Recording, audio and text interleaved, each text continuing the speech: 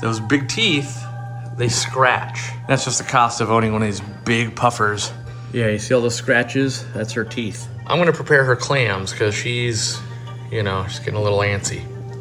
But she knows right now, she's just watching me going, when you're standing this close, you put them in. Go ahead and put them in now. Put a little bit of food in there. I don't always feed her the total max amount because she'll gorge herself and it costs a lot of money. Just like that, the clam's gone.